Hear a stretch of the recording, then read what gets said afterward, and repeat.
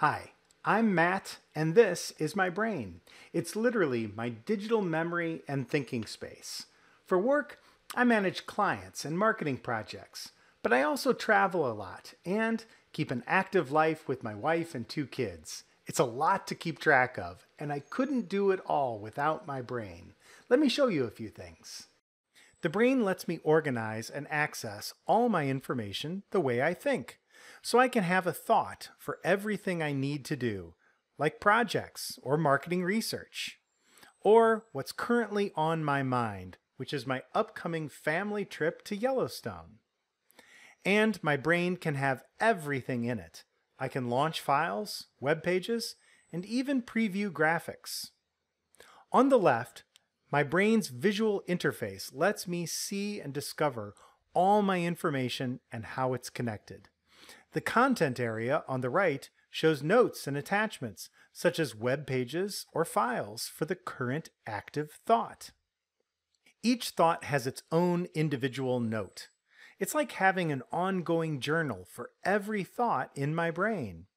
And it's really easy to see and navigate information relationships within my brain.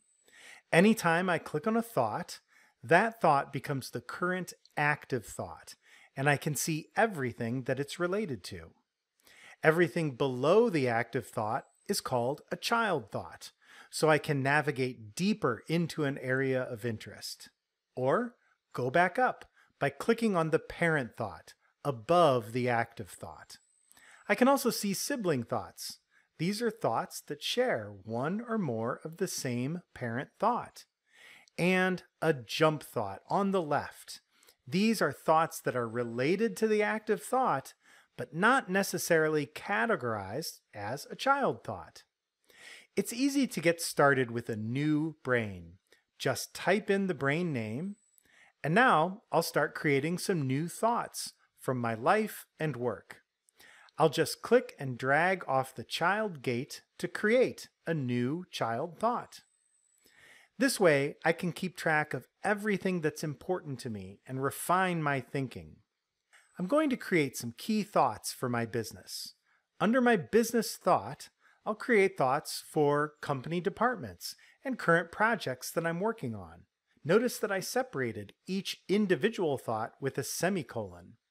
This is a great time saver and allows me to create a group of individual thoughts all at one time. And there's no need to click on a save button. Everything that you do in your brain is automatically saved. I've created some additional thoughts under current projects, and now I'll start adding some attachments. A thought can have any type of content attached to it. Just click on the attachment button in the Notes toolbar for an array of options.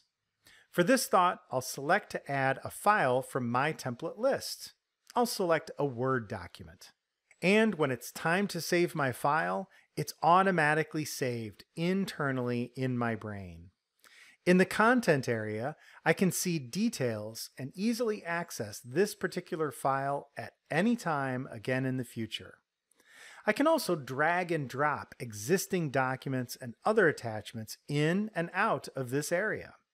In fact, I have some documents on my desktop for a new website project that I'd like to organize in my brain.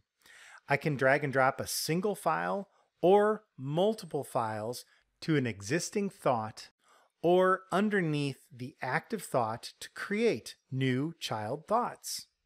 My document is copied into the brain as an attachment.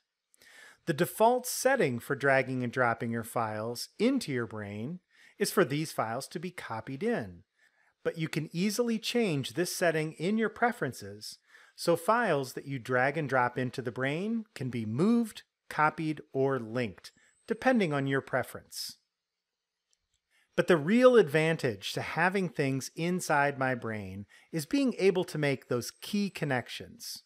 This new product line belongs not only under my website thought, but should also be linked to my product research thought.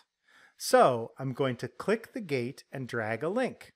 I'll start typing in the name product. I just type in the first few letters and notice that product research is an existing thought.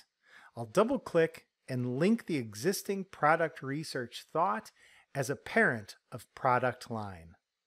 Now I can access this document by clicking through either path in the future. I can also drag any URL into TheBrain. I recently stumbled across an obscure website with lots of helpful information and other links that I don't want to lose track of in the future. So I'll drag the URL from the address bar in my browser into my brain to create a new thought with a link back to that web page. My brain is really starting to grow, and I'm going to be coming back to this particular thought quite often. Therefore, I'm going to create a pin. With pins, you can have your key thoughts at the top of your brain. See them as reminders for specific projects and get to those areas of your brain quickly and easily. I can also search in my brain. I'll just type in a few letters and find all thoughts, notes, and file attachments that contain that text. Finally, I'll sync my brain to the cloud. The Brain Cloud gives me access on multiple computers, devices, or even within a web browser. And keep in mind, internal attachments are synced to the cloud for backup and mobile access. As you can see, the possibilities are endless. From my personal hobbies to my next marketing campaign, the brain brings it all together and captures my thinking like never before. So what are you waiting for? It's time to expand your mind and get started using your own brain so you can think faster and do more.